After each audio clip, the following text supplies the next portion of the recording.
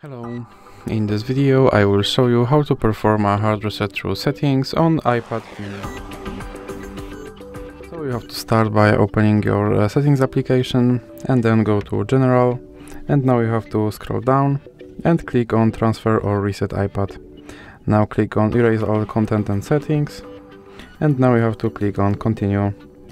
Then you have to click on Erase iPad, and now you have to type in your passcode. And now click on Erase Anyway. Now you have to enter your Apple account password.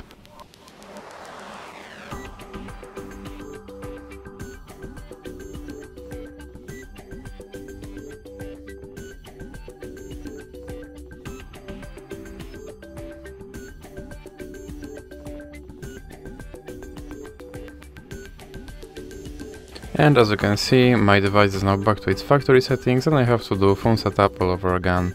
So that's it for this video. If you liked it, please remember to leave a like and subscribe.